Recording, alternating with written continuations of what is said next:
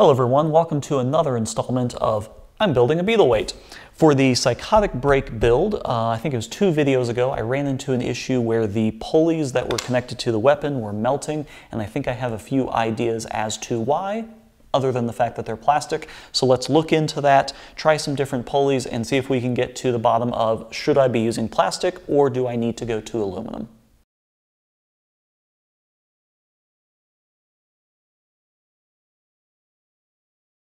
So let's first take a look at the previous spin-up test, which I think was like 2 videos ago, and let's look again at the issue that I was having with the power not getting transferred directly into the weapon. So here's that video again.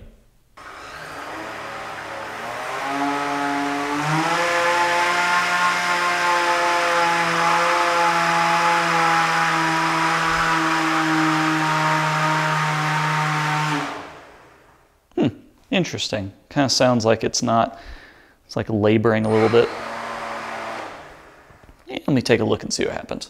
So as you can see, it just didn't really ramp up the way it was supposed to. I wish I had maybe gotten a second footage of me with the controller or something like that, but once it hit about half power, it really didn't accelerate beyond that. And usually from half to full, there should be a lot more acceleration and this thing should go a lot faster. So let me put all this over on the workbench. I'll show you the pulleys close up, show you exactly the failure modes on that, and then we'll look at what the issues actually are.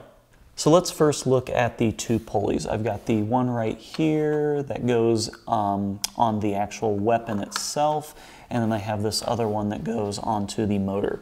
And if you look closely on this one, you can see that there's kind of a ring around the top. That actually corresponds with the bearing that it was sitting on. I had a little shim or a spacer so that it hit the inner race of the bearing properly, and you can see that it just kind of melted in. Now what happened here is, if you remember back in the video, I had that big block sitting on top of the chassis. It was pressing down into this and causing rubbing. So this isn't that big of a concern. I think this center stack is probably going to be metal just because I don't want plastic rubbing on the metal bearing, so that could cause an issue. So that's where some of this came from, and that was causing some binding and some issues. Furthermore, if we look at the edge of this pulley, let me see if I can focus in on this a little bit better. Okay, so if we look at the edge, maybe looking over at this side is a little bit easier. It shouldn't really go that far in. Here is a one that I haven't run. It's really subtle and it's kind of difficult to see on camera, but this one kind of has a different finish on the inside of the groove. And if we take one of the belts and put it inside, the belt actually doesn't fit cleanly in there. It's actually it gets kind of stuck inside of that groove. So it was actually rubbing, it was rubbing on the inside and wearing down. And if we look at the other one, you can see the exact same thing. And it actually wore down so much that pieces of the plastic are kind of flaking away. And the top and bottom is actually very thin, like in some places, where was it? Yeah, in some places like right here, it's actually chipping away and is gone. So it rubbed so far down inside that, like right here, you're kind of seeing some of the infill, you're seeing some layer separation. So yeah, the belt just rubbed way too much and created an issue to it really wasn't an effective pulley anymore. So that's what happened with these plastic pulleys. So why did the rubbing happen? I have a couple theories as to why the rubbing happened. First off, there was pressure right here that, as I showed earlier, this is the other pulley, but it was pressing on that bearing because this really isn't all that rigid and there's nothing underneath of it to stop it from bowing in. So there was pressure on that bearing which was causing this to melt a little bit. That is not going to be a good fit for the pulley. It's going to create some resistance there. So that was one issue. The second issue was that I was using an additional one of these thrust washers up front, and it was creating too tight of a, I don't know, it was too tight up front. I don't know how a better way to say that, but there was just too much in this stack, so there was some binding going on here. You might be able to tell it's a lot more free right now. It's a lot looser, and there's a little bit of vertical play. Ultimately, I'm not going to have that kind of vertical play, but this was just too much to where it was compressing in the front, so there's a little bit of friction there. And the last issue that I think I ran into was that the belt was too loose. Right now, it's pretty darn tight. I made this pulley and back a little bit bigger. I adjusted the tensioner into the, I guess the furthest along point, which gives it the most amount of tension. So this belt is about as tight as I would want it to be. I could probably go a little bit tighter, but it has very little deflection right now. So I think that was the issue, is there was the pressure on this, which was creating the friction heat on that pulley. Then I had too much friction up here from the extra thrust washer. And then additionally, this belt was too loose, so when the motor was spinning to try and spin the weapon blade, there was a little bit of resistance there, so it would want to slip. And then once it started slipping, just the inertia of this and the inertia of the motor caused it to eat away into the pulleys. And then once it started eating away at the pulleys, then everything was lost at that point. So yeah, I think that was the three issues: the loose belt, the issue up here with that being pressed on, and this was too tight and binding up. Okay, so when you're troubleshooting the design, you're trying to figure out what's wrong, a good idea is to control the variables. So we found out what the variables are. This is a variable, the belt tension was a variable, and the hub up front was a variable. So what I've done is I've added a fourth hole up here, so this will create as much belt tension as I feel comfortable with. So much so that it's almost a little difficult to get this together. I think the wood frame is actually even bowing just the slightest bit, so it takes a little bit to kind of snap it together. So that's as much tension as I want to have. I've removed another one of the thrust washers, so now this has a little bit of play in it, so this won't be bound at all. You can see it's very loose right now without the actual belt tension on it.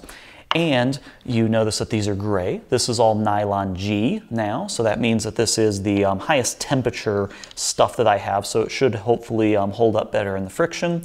I've also redone the profile on these belts to give it a little bit more room. It wasn't quite as close as it used to be. And then, as I said previously, I made this a little bit bigger, so that should control for most of the variables.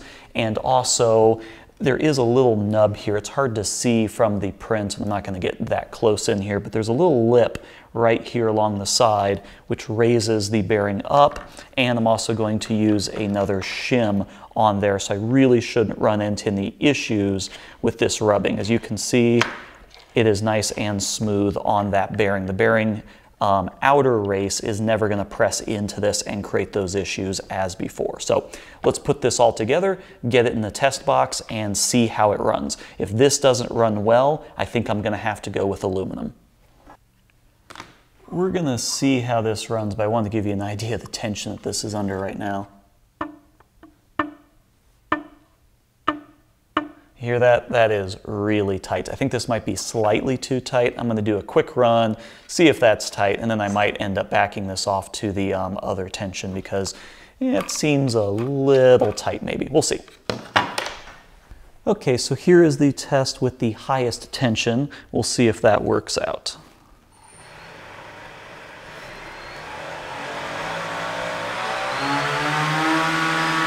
That's about half.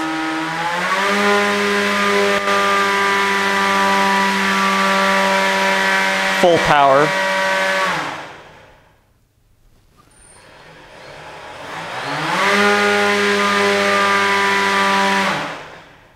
Okay, so let's go look at the pulleys and see if there's any wear on them. I'm using this long poking stick because getting my head anywhere near here, it just blocks the whole view. So there seems to be absolutely no wear whatsoever on this pulley and this pulley, so they look really good. Everything is still very smooth. There was a little bit of laboring, and the ESC, the battery back over here, and the motor are actually noticeably warm. Not like hot or dangerous or anything like that. Everything up here is nice and cool, but the motor is a little bit warmer than I would expect just for, you know, the minute or two testing that I did. So I'm going to change this tension to the slightly less tight method, and we'll go from there and see what that looks like. Okay, so now I've got the second highest tension on here, and let's see if that's any different.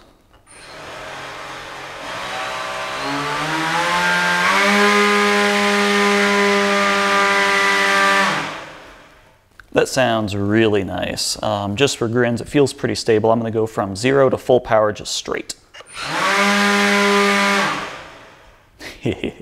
That's pretty good. So yeah, this actually seems a lot better. So let me run it for just I don't know, like a minute or two, and then we'll take this off and look and see if there's any wear on the pulleys.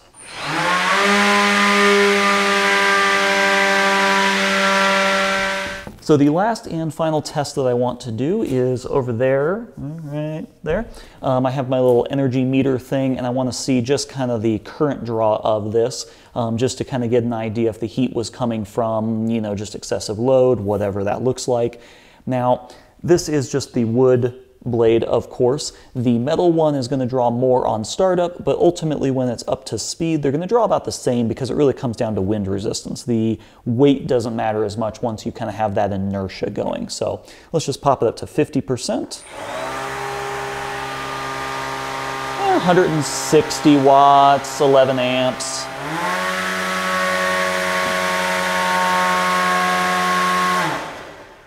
So it looks like the highest peak that I saw was around 34 amps and like 450, 500 watts, something like that. Let's try again.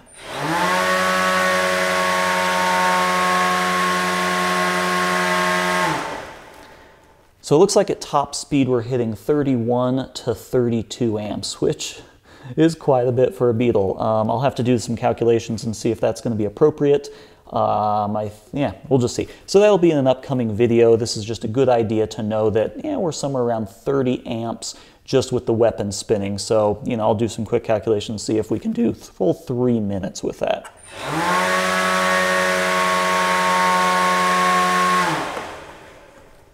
Okay. Overall, I think those tests went pretty well. Instead of setting up the camera again and getting some close-up angles, I just decided to take some pictures instead because it's a little bit easier to see with the static pictures. And looking at them up close, there's really no comparison. The PLAs were just melted and crappy. These are a lot nicer. I can still see all the layer lines. There's no issues with melting, no friction whatsoever. The belt looks good. Everything looks really good here, and I did run it pretty hard. That one extra belt tension, it was really, really tight, and I think that's much tighter than I would ever have it. So I think overall the plastic pulleys should work out. This isn't a definitive test. It looks really good and it looks really promising. Ultimately, I don't have the weight, or it's going to be tricky to get the weight for the aluminum pulleys for both sides. I had some ideas in the last video with the melting. I had some ideas of doing like an aluminum sleeve so it wasn't a fully aluminum pulley, but if I went with 2 full aluminum pulleys, I think it's anywhere between 20 and 40 extra grams worth of weight, which I really just don't have or don't want to shave off from anywhere else. So far I'm pretty happy with the fact that I think the nylon pulleys could work out. PLA was never going to happen, we knew that, but I think the nylon could work out. And the HP, whatever it is, the Polyjet, that thing, the prints that come off of that are a little bit more temperature resistant, friction resistant than even this nylon G stuff. PLA prints around 190 to 200 degrees centigrade, and this stuff prints around 250. I'm not really sure what the HP is, but in my messing around with it, it seems like it is a higher temperature than even this stuff. So that's really good. The thing that does worry me a little bit is the current draw. So if you're calculating current draw, the easiest way to do it is just multiply it by 0.05. A match is 3 minutes.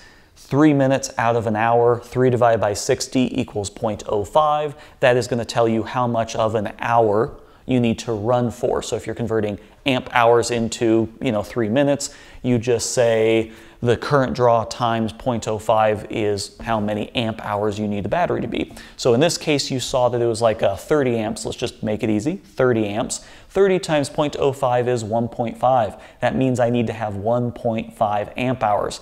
The batteries typically at this level are only going to be about 1 amp hour. The one I was using is 1 amp hour. Going up to 1.5 is going to be, once again, more weight, more size. That's going to be difficult. I was really bummed out by this fact, but then I realized that this is a 1-to-1 gear ratio. Actually, it's not really even 1-to-1. This pulley is slightly bigger than this one, so it's like 0.9 or 0.8 to 1, so I'm actually increasing the speed. So my tip speed theoretically is probably close to 400 miles an hour right now. That was never in the plans.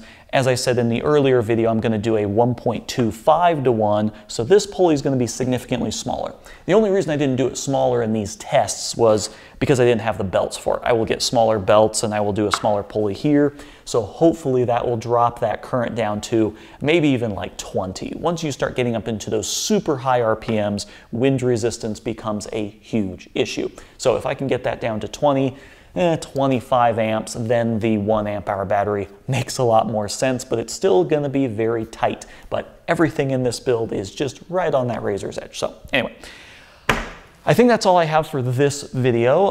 The pulleys look good, the plastic looks good. I think I am good to proceed to the next step in the process, which at this second I'm not really sure what that is, but I will proceed regardless. So as always, thanks for watching. Check me out on Facebook, check out the links below, and look forward to the next version of my beetleweight build for Psychotic Break. See you then.